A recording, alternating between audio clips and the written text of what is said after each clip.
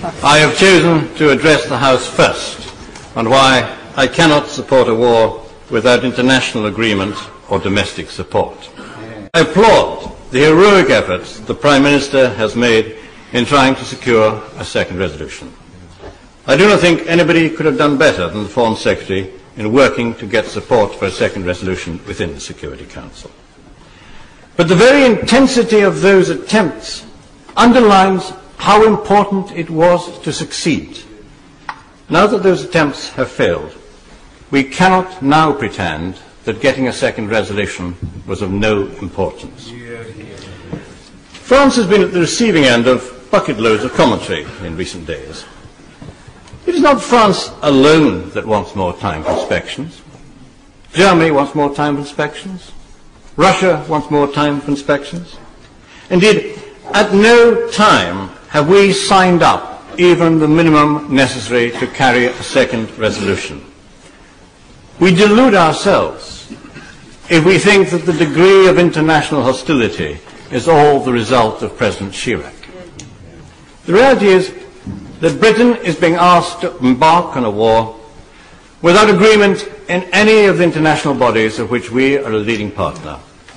Not NATO, not the European Union, and now not the Security Council. To end up in such diplomatic weakness is a serious reverse. Only a year ago, we in the United States were part of a coalition against terrorism which was wider and more diverse than I would ever imagine would be possible. History will be astonished at the diplomatic miscalculations that led so quickly to the disintegration of that powerful coalition. The US can afford to go it alone. But Britain is not a superpower. Our interests are best protected not by unilateral action, but by multilateral agreement and a world order governed by rules. Yet tonight, the international partnerships most important to us are weakened. The European Union is divided. The Security Council is in stalemate. Those are heavy casualties of a war in which a shot has yet to be fired. I've heard some parallels between military action in these circumstances and the military action that we took in Kosovo. There was no doubt about the multilateral support we had for the action we took in Kosovo. It was supported by NATO. It was supported by the European Union. It was supported by every single one of the 7 neighbours in the region. France and Germany were our active allies. It is precisely because we have none of that support in this case that it was all the more important to get agreement in the Security Council as the last hope of demonstrating international agreement. And the legal basis for our action in Kosovo was the need to respond to an urgent and compelling humanitarian crisis. Our difficulty in getting support this time is that neither the international community nor the British public is persuaded that there is an urgent and compelling reason for this military action in Iraq. The threshold for war should always be high. None of us can predict the death toll of civilians from the forthcoming bombardment of Iraq.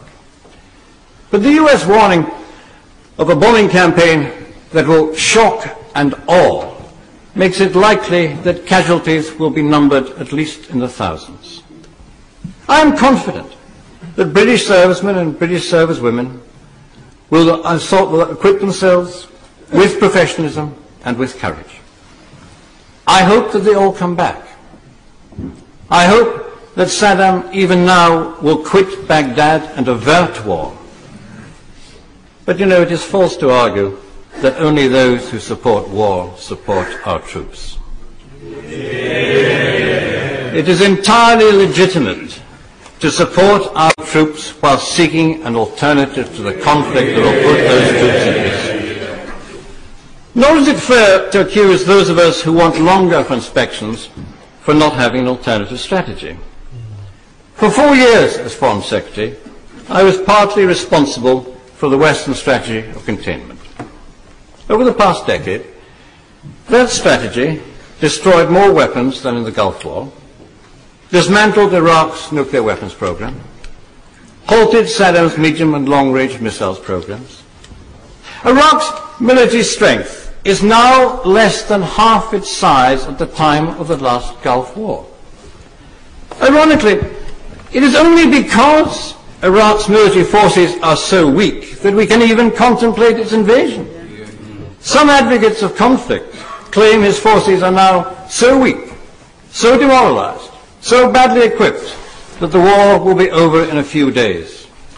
Mr. Speaker, we cannot base our military strategy on the assumption that Saddam is weak and at the same time justify preemptive action on the claim that he is a threat.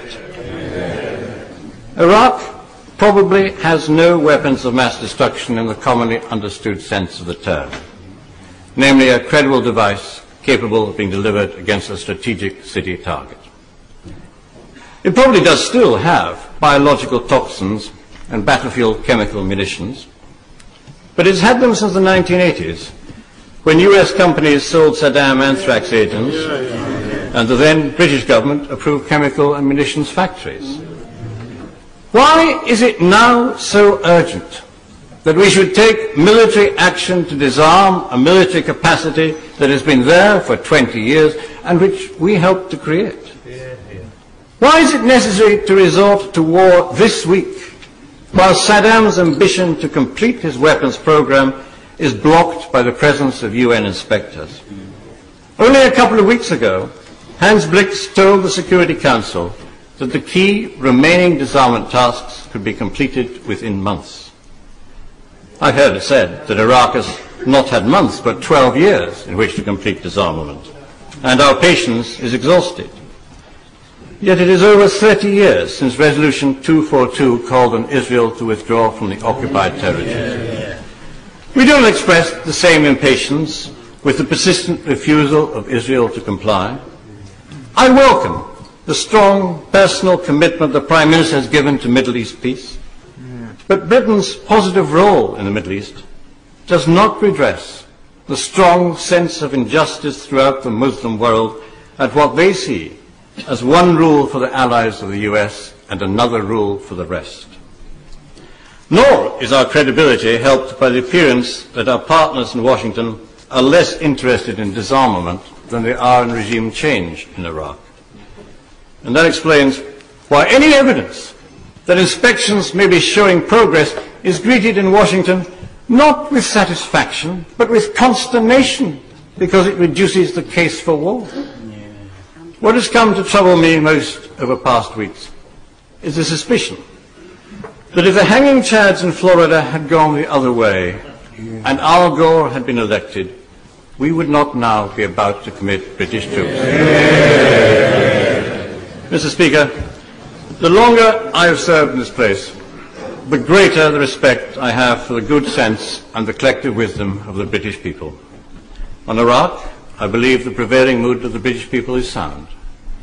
They do not doubt that Saddam is a brutal dictator, but they are not persuaded he is a clear and present danger to Britain. They want the inspections to be given a chance, and they suspect that they're being pushed too quickly into conflict by a US administration with an agenda of its own. Above all, they are uneasy at Britain going out on a limb in a military adventure without a broader international coalition and against the hostility of many of our traditional allies. From the start of the present crisis, as leader of this House, I've insisted on the right of this place to vote on whether Britain should go to war. It has been a favourite theme of commentators that this House no longer occupies a central role in British politics. Nothing could better demonstrate that they are wrong than for this House to stop the commitment of troops in a war which has neither international agreement nor domestic support. I intend to join those tomorrow night who vote against military action now. It is for that reason, and that reason alone, and with a heavy heart, that I have resigned from the government.